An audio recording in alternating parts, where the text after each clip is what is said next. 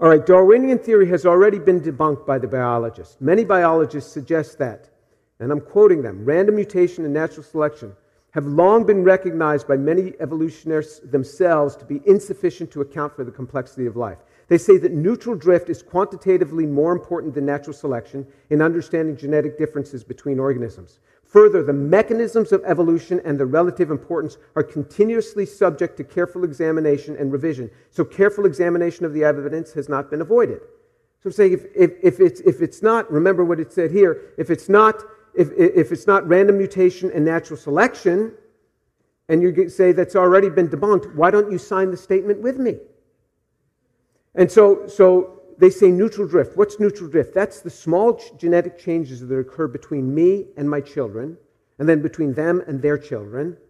These small, that's more important than this natural selection process and this random mutation. And the other thing is the mechanisms involved.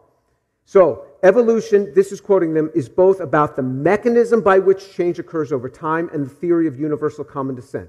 This is what biologists tell me. Evolutionary biology. Evolution is about the mechanisms by which change occurs over time. Okay, so we want to see mechanisms. And the theory of universal common descent. First of all, the universal common descent theory is a very advanced theory, and it has a lot going for it. I concede it has a lot going for it. It is an amazing theory.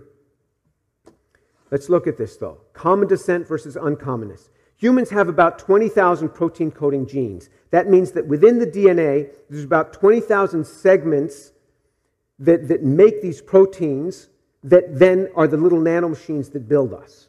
That's why you can eat a kolache today, and tomorrow it's a part of the skin on your hand. How does that happen?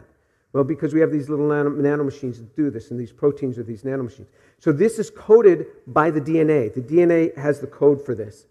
But that is only 1.5% of the entire DNA in the human genome. It's within the 1.5% that common descent studies are primarily focused, in that 1.5%.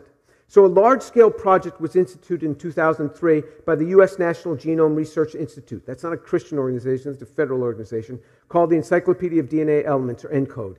And it seeks to determine the role of the remaining 98.5% of the genome that was formerly poorly called junk DNA.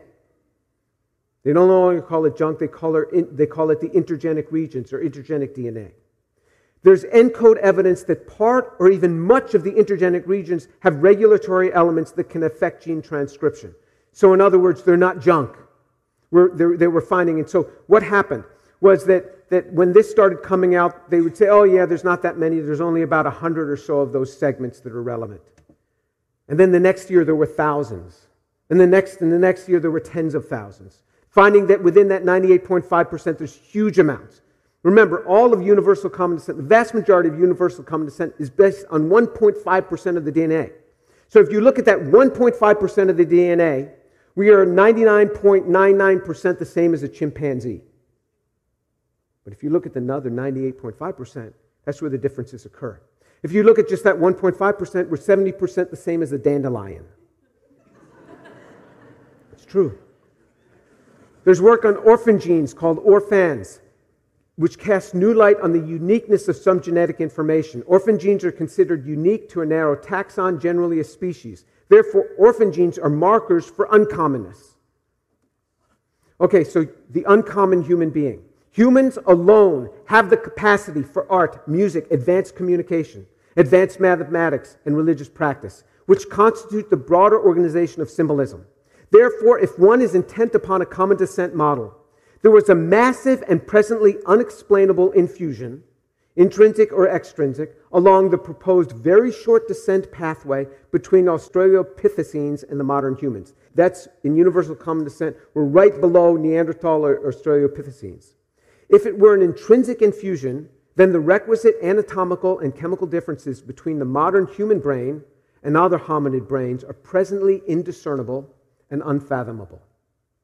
And the chemical basis for the evolutionary mechanisms for such changes are both unknown and presently immeasurable. If the infusion were extrinsic, meaning some outside influence did it, then the materialist evolutionist and the supernaturalist share some common ground. The mechanisms are unknown for that. Here's the mechanism problem. This is right off of Wikipedia. What is a body plan? A body plan is the ground plan, is an assemblage of morphological features shared among common members of a phylum-level group. The term is usually applied to animals and envisages the blueprint encompassing aspects such as symmetry, segmentation, limb deposition. Our limbs are deposited differently than, say, in a tiger. That's body plan organization. And it is thought that this evolved evolved gradually through this Paleozoic period. Nobody understands the mechanism. Remember what biology is about, evolutionary biology? From their own words, that evolutionary biology is about universal common descent, of which we're finding there's a lot of uncommonness in the other 98.5% of the DNA. And the other thing is about mechanisms. We have no mechanisms. We have no mechanisms for brain. Why our brains are working so much differently than other hominids, meaning than chimpanzees and apes. Why is it? What is it about our brain that is so different? We don't know. It's obviously different. We can't even tell. So where's the mechanism? The mechanism isn't there. We can't fathom the mechanism for body plan changes. So the mechanism problem, any massive functional change of a body part would require multiple concerted lines of variations. Sure, one can suggest small changes ad infinitum, but a concerted requirement of multiple changes, all in the same place at the same time, is impossible to chemically fathom. One day we might know. As of today, we don't know. That doesn't mean we'll never know. We may know someday. As of right now, we don't know. But evolutionary biology has been reduced to storytelling, with little chemical mechanistic data to support its claims. You ask an evolutionary, how does that happen? And they'll go through and they'll tell you a story. Give me the mechanism for that. How do the chemicals do this sort of thing?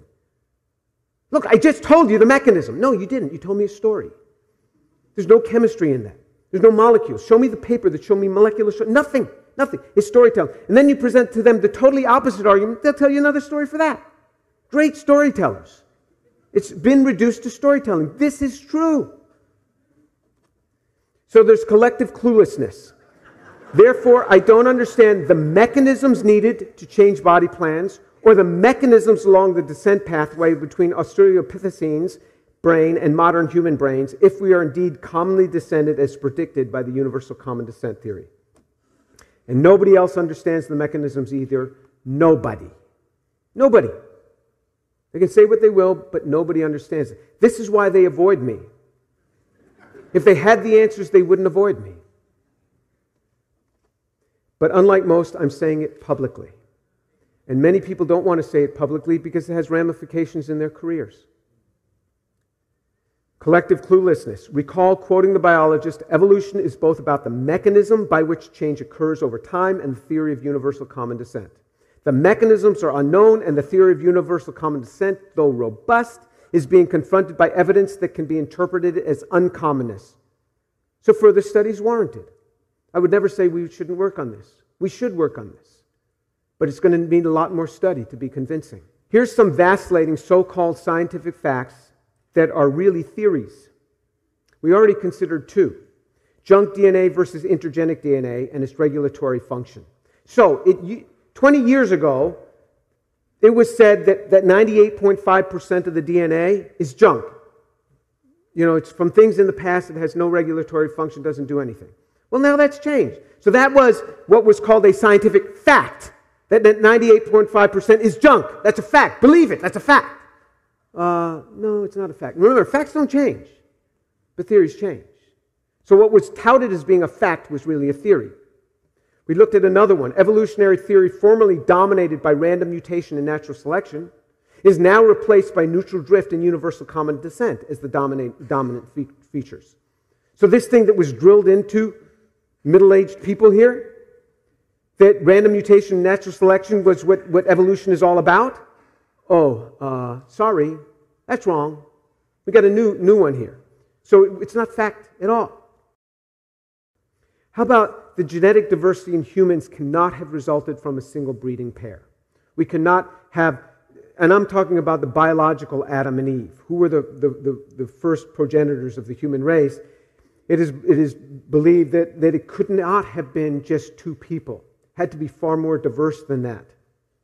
Well, that scientific fact is being questioned as of this year. As of 2018, genetic experiments are showing that a single breeding pair in the last 10,000 years, or even 6,000 years, can account for the genetic diversity in humans, provided that interbreeding with human-like creatures, like Neanderthals, was occasionally occurring. You say, well, humans wouldn't breed with Neanderthals. Human sexual behavior never surprises me. Never does. And that there was intermingling with things that were humanoid, it happens, these things happen. I mean, and things that aren't even humanoid happens today. And so once you provide for that, then it could have come from a single breeding pair. Do not let scientists with their bold claim of quote-unquote facts upset you.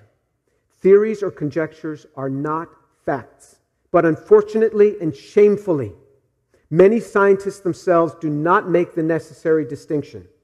This leads to confusion of generations of students and even professors themselves. Professors have told me, look, evolution is a fact. Well, it depends on how you define evolution. You want to have small changes? Yeah, you can see that all the time in the lab. Have you ever seen evolution of a complex system? And what they'll do is they'll give you lots of references on the immune system. The immune system morphs based on what's presented to it. And my argument to them, yeah, and it remained an immune system. It never became a digestive system. It remained what it was. Show me evolution of a complex system. Even propose to me how that would happen. You don't even have to have done it. Just show me how that immune system would morph into a different system. And they get extremely frustrated with me. And why is that? Why would they get frustrated? Well, maybe because it's more like a religion. Maybe so.